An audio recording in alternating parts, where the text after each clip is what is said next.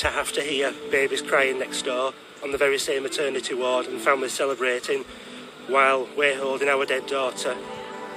The worst feeling ever.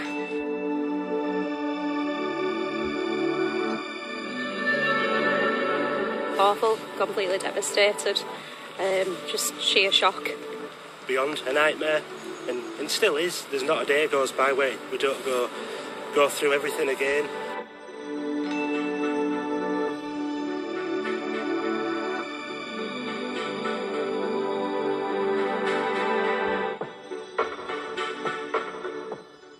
I weren't going to become a mum to a live baby. There was possibly something wrong with myself as to why it kept happening. And I think it was just that heartbreak again.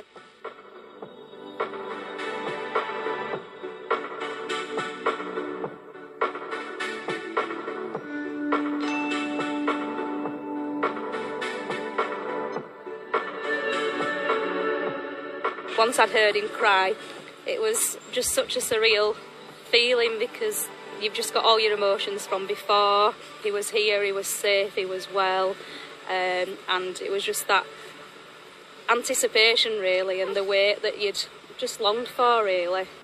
Every time we give our son a cuddle or a kiss, we always give him two, an extra cuddle or a kiss, and yeah, it's just a real nice feeling when we can do that, you know, through him for our daughter.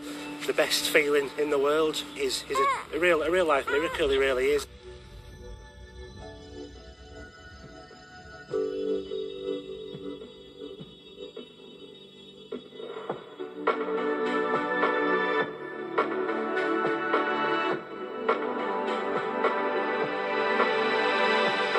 We have a special little boy now, and he has so much love from us, and he gives us so much love as well, and it just helps with the pain a little bit.